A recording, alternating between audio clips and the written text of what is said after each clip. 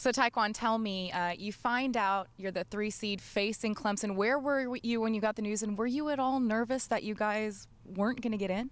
I was at home with my roommate Tracy, and then we ran down the hall to Raekwon's, and we just all celebrated.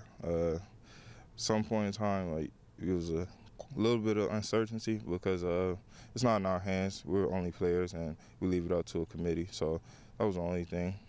So this is your second time going to the playoffs. You did it once in 2014. What was that like, the preparation, the month leading up into the playoffs, and of course competing at that level? It was like a long time. I mean, was it 28 days before you play? But other than that, it was great.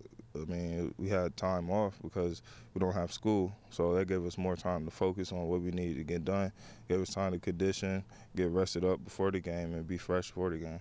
And when you play on that stage, how much easier is it now going back? You're older now, you've accomplished more, going back to that place that you've been before, and you know you can go home with the championship.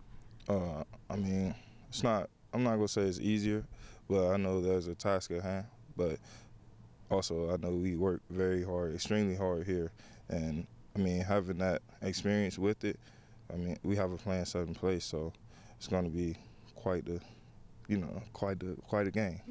It certainly is. Tell me about Clemson. What do you know about this Clemson team? What have you seen from them this season? What are you expecting? Last night was actually like my first time ever watching them. Quite explosive on offense, stellar defense. They can run the ball, have a great quarterback who could throw it around. So other than that, they're a great team. Obviously, they're in the top 4, and they're one of the better teams in America. And you grew up in North Carolina. What are your ties to Clemson? Did you have any? Did you growing up watching the Clemson Tigers?